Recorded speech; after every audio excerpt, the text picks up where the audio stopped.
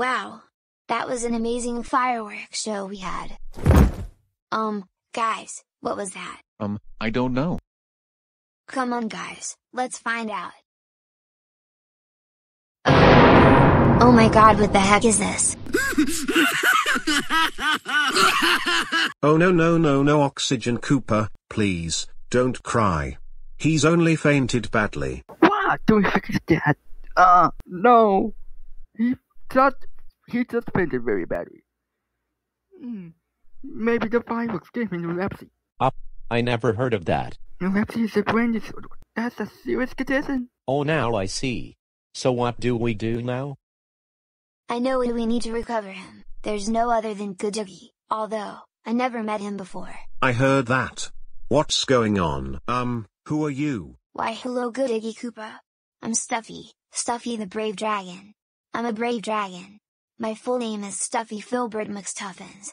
Actually my middle name is Filbert, but close enough.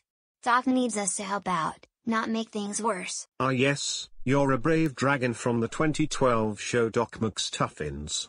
I never heard of that show. Anyway, what's going on? There's a problem. Thulium Koopa got an epilepsy due to the fireworks. Does something here? What? Oh no. This is horrible. Don't worry, I'll use my recovery wand to make him much better. It's a good thing I invented it a few months ago. How is it going to help? My recovery wand can recover people from fainting very badly of any kind. Headaches, vertigos, epilepsies, you name it. Wait, what? But how? I never expected to see this invention right here. What's this got to do with this? I'm curious what it does. Oh, I'll show you what it does all right. Watch this. Haha, wow. That's pretty cool. Ugh, what just happened? You fell into epilepsy, Thulium Koopa. Ugh, I saw too many fireworks at the fireworks show. Well, you had to see it coming, Thulium Koopa. Not everyone has it. And I'm so sorry you have gotten through this. You made me extremely worried. I thought you died. Dead? Oh no, I was just fainted very badly due to epilepsy. I can't believe what I'm saying, but I'm so sorry for you, Thulium Koopa. Maybe the fireworks gave you epilepsy when you saw the fireworks. Ugh, I saw too many fireworks when I got here.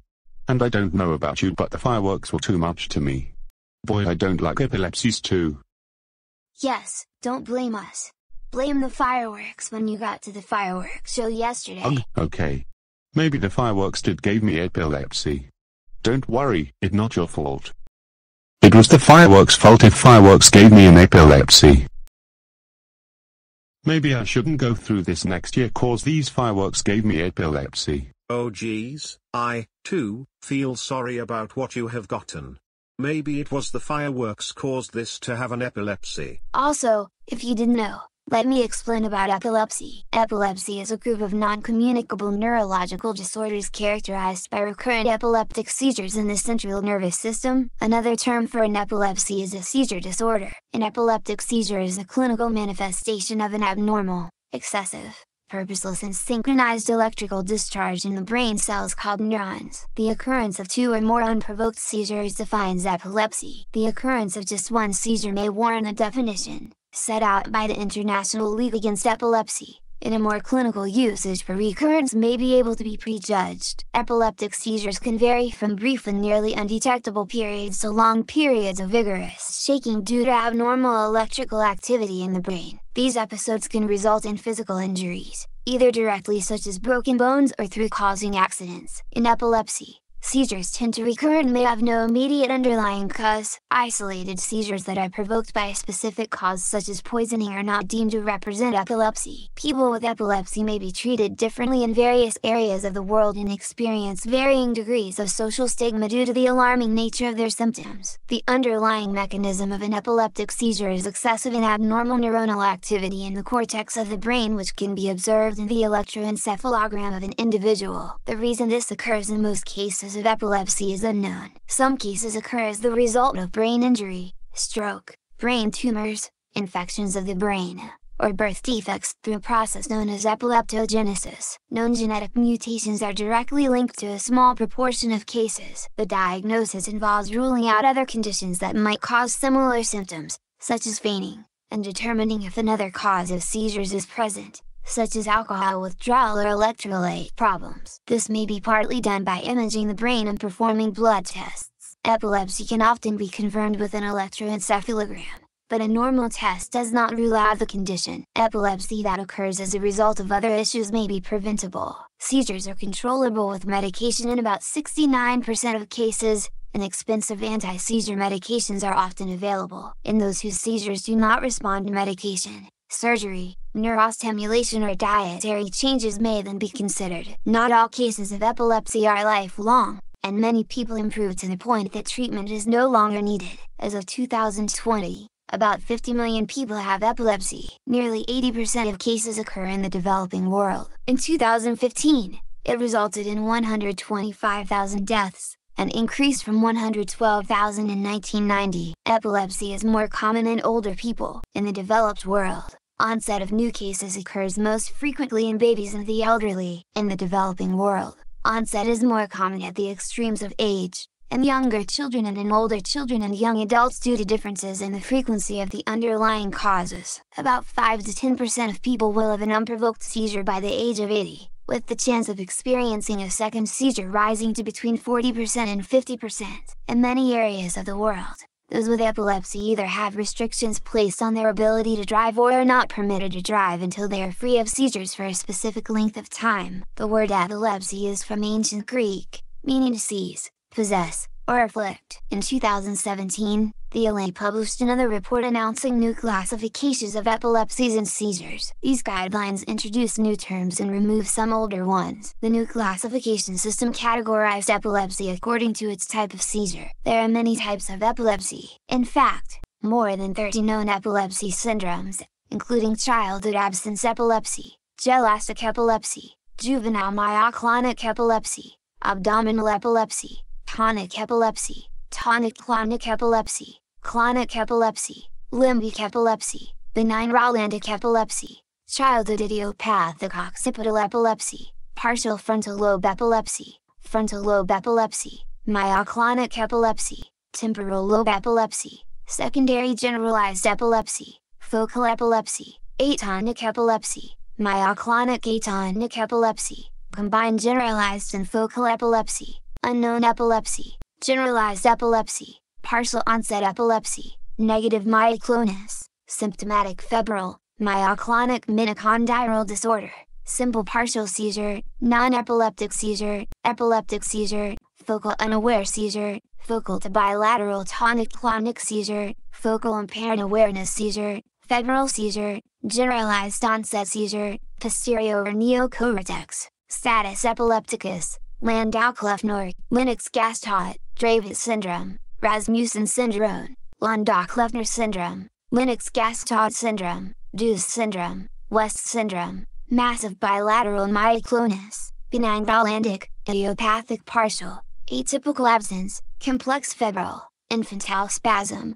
eyelid myoclonia, psychomotor, atonic reflex, orogant and EUA, myoclonic absence, typical absence, psychogenic reflex, and hypothalamic hamartoma. Epilepsy can be dangerous while seizure occurs at certain times. The risk of drowning or being involved in a motor vehicle collision is higher. It is also dangerous while seizure occurs during pregnancy. Certain anti-epileptic medications increase the risk of birth defects. It is also found that people with epilepsy are more likely to have psychological problems. Other complications include aspiration pneumonia and difficulty learning. Epilepsy is usually treated with daily medication. The oldest medical records show that epilepsy has been affecting people at least since the beginning of recorded history. Throughout ancient history, the disease was thought to be a spiritual condition. The world's oldest description of an epileptic seizure comes from a text in Akkadian, a language used in ancient Mesopotamia, and was written around 2000 BC. The oldest known detailed record of the disease itself is in the Sekiku, a Babylonian cuneiform medical text from 1067 to 1046 BC.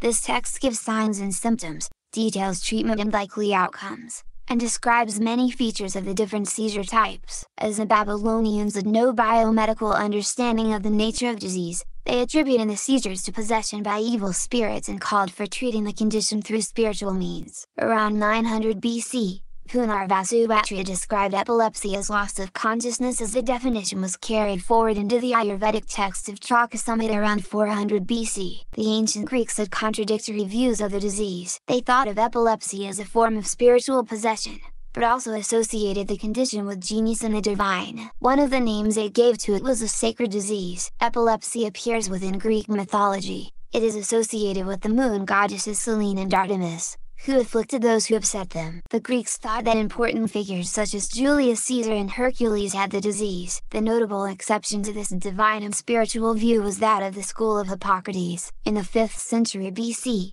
Hippocrates rejected the idea that the disease was caused by spirits. In his landmark work on the sacred disease, he proposed that epilepsy was not divine in origin and instead was a medically treatable problem originating in the brain. He accused those of attributing a sacred cause to the disease of spreading ignorance through a belief in superstitious magic. Hippocrates proposed that heredity was important as a cause, described worse outcomes of the disease presence at an early age, and made note of the physical characteristics as well as the social shame associated with it. Instead of referring to it as the sacred disease, he used the term great disease, giving rise to the modern term grand mal, used for tonic-clonic seizures. Despite his work detailing the physical origins of the disease, his view was not accepted at the time. Evil spirits continued to be blamed until at least the 17th century. In ancient Rome, people did not eat or drink with the same pottery as that used by someone who was affected. People of the time would spit on their chests, believing that this would keep the problem from affecting them. According to Apuleius and other ancient physicians,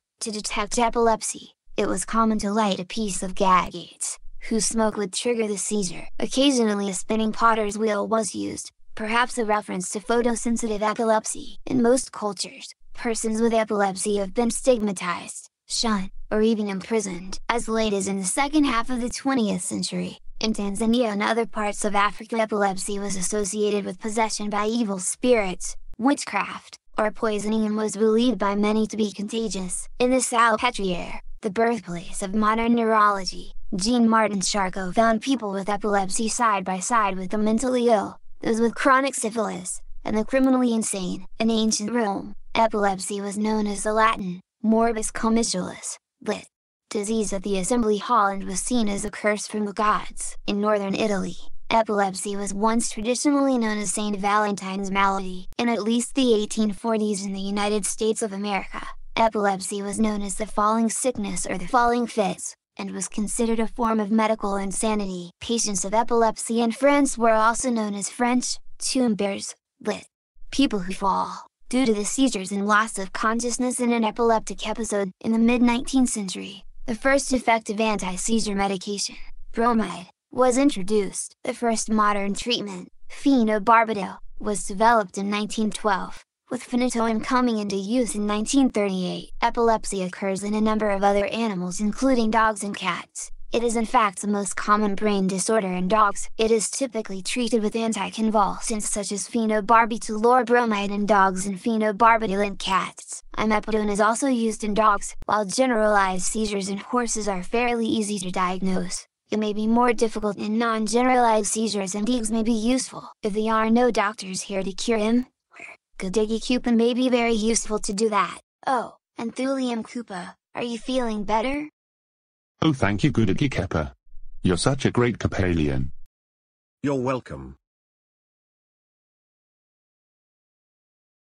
Man! I don't like getting epilepsies, that makes me faint. The same goes to vertigos. Sorry guys, I suffered an epilepsy when I got to the fireworks show. You know what? I'm just gonna forget what I got. Man, do we feel bad for him?